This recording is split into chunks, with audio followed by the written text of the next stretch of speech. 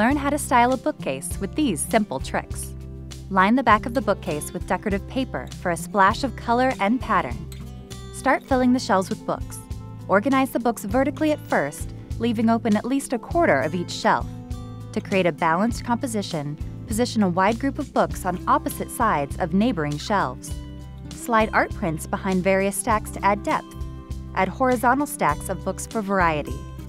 Fill the bottom shelf with large catch-all baskets to corral extra clutter. Top the freestanding piece with a collection of related objects, such as these shapely vases, to fill the empty overhead space. In just a few steps, this bookcase went from plain to wow. Now you know the secrets for styling your own bookcases.